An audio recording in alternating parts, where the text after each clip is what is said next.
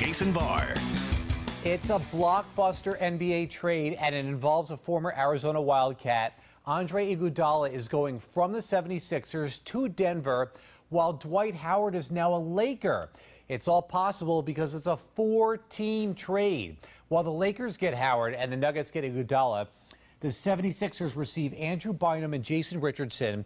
The Magic pick up 4 players and 3 first-round draft picks, one from each team. This is all pending NBA approval, so Dwight Howard joins Steve Nash and Kobe Bryant in L.A. They're going to be tough.